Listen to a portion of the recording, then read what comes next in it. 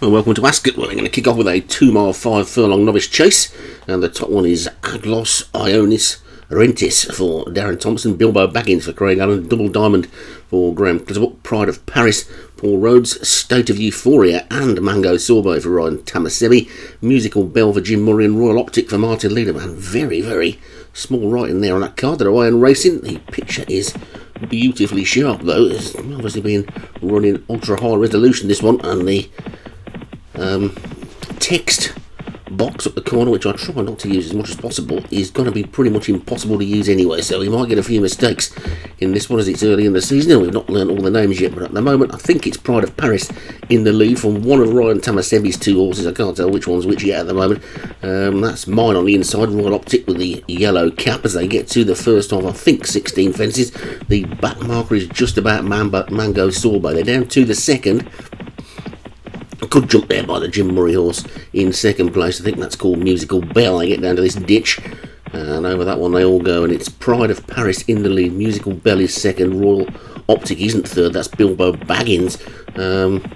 Would appear that my horse is running the wrong coloured silks, so just to make things even more confusing, we might not be having the right jockeys on the right horse, because the one that's running in John Morgan's colours is actually mine, so I'm just going to take it on trust that all the others are correct. So we're going to look through. It's Paul Rhodes in the lead and Darren Thompson second, Ryan Tamasebi third, and then the other horses from the inside out are virtually in a line as they take that fence there. You see Paul Rhodes' horse made a mistake. On the near side it's this is of the back line, it's Ryan Tamasebi's horse on the rail. Next to that one in the green and the white and the red is Graham Clutterbuck. Then the one with the white sleeves, actually I think that one's Darren Thompson. And next to that one is mine in John Morgan's colours, and Jim Murray's is on the outside. The one in second, which is running the colours that Darren Thompson sometimes uses, is Craig Allen. So I think we've sort of got that sorted out as they come up past the winning post with a complete circuit to go. If this was week 7 or 8 I'd probably know these horses now well enough to know which one's which, but second week of the season they're all new and we're still learning what they're called. I just hope that we haven't got a race with a lot of runners in like this, otherwise it could become Carry On SO7, and it's Pride of Paris that's in the lead. Bilbo Baggins is second. I'm going to go and get a magnifying glass or some binoculars. In third place I think is Bilbo Baggins. On the outside, yep, Bilbo Baggins still on the outside. The Ryan Tamasebi's horse is called State of Euphoria. As they skip over this next one, maybe I want to go and fire up a second laptop and I can read the card from that, but that doesn't really help because the colours on Tom don't match up with the colours in the game, so oh well. Get to the next. If it doesn't kill you, it makes you stronger, so they say. We'll find out. I'm not really that good a commentator now, are we? So it's Pride of Paris in the lead from Double Diamond in second as they get down to this ditch. Oh, and he's gone there. Double Diamond, I think he was, has gone, and Mango Sorbet's gone as well, so 2 out, which is probably going to make my life a little bit easier, but it's not very good for the trainers involved as they get over that one.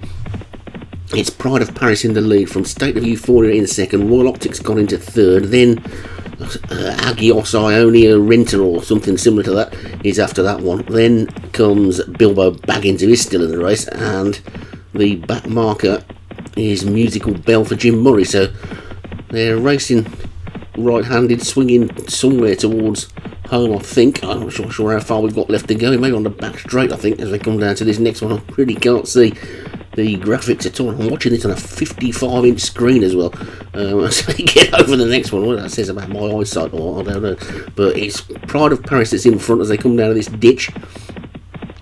And they won't get over that one. Despite the complaints I'm making about not being able to see the picture and the quality of the horses and stuff, does look really good.